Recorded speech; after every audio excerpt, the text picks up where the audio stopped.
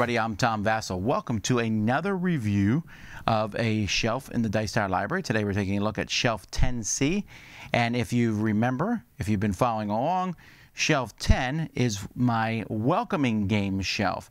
And so you'll notice a lot of games here for folks who are new to the hobby, although folks who are in the hobby a lot can love playing these games too. Here we start with Forbidden Desert. Forbidden Desert, and of course right next to it, Forbidden Island.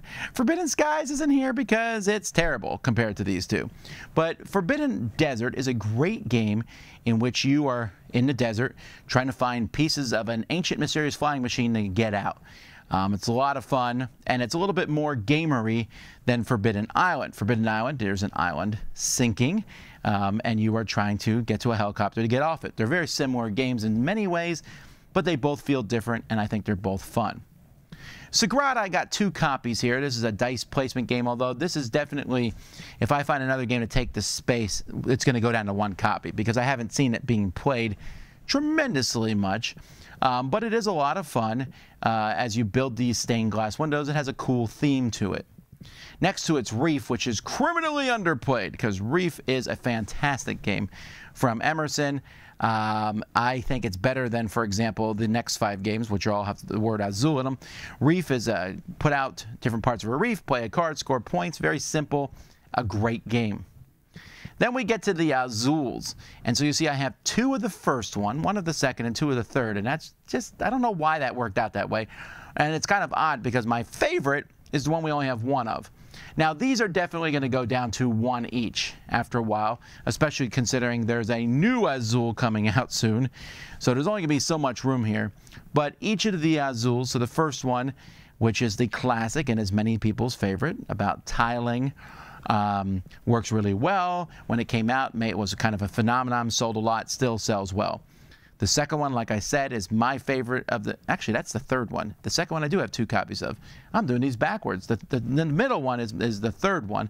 Summer Pavilion, it doesn't have square tiles, and now they are parallelograms or rhombi, but the scoring in this one's good. I think I would rank this higher than the first one, but not as high as the second one. The second one, the meanest one, there's 2 copies there, is about building stained glass windows. 2 stained glass windows on the same shelf. All right, then we have next one. You see this little tiny game there called Kingdomino? Yeah, that game won the Spiel Jahres, and it's huge. And in fact, elsewhere in the library, I have a big copy of its sibling, Queendomino. But Kingdomino works really well, very simple and easy to get into. Then Carcassonne. Now, this is an interesting thing for me.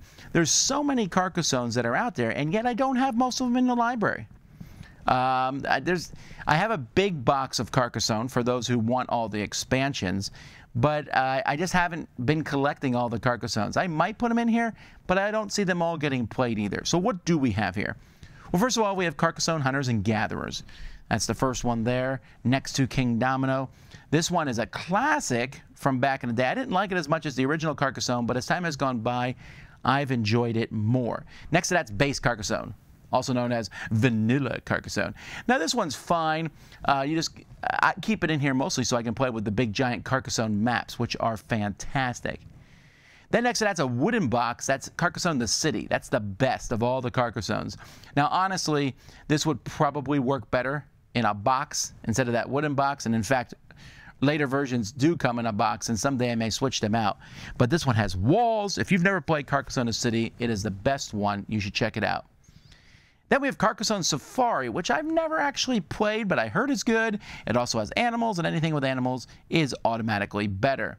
And then Carcassonne Star Wars, which is one of the dumbest crossovers that has ever existed in board gamedom. Think about this.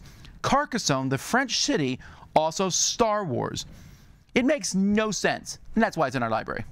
Because I know people are going to walk by and go, what?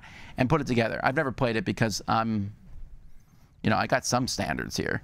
Anyhow, I'm sure that people will like it, and it's fun. So those are all the games on this shelf. It's definitely a Carcassonne Azul shelf. My favorite game on this shelf, pretty easy, right there. It's Reef. What's your favorite? Let me know in the comments. Until next time, I'm Tom Vasel, and you've been taking another look at a shelf in the Dice Tower Library.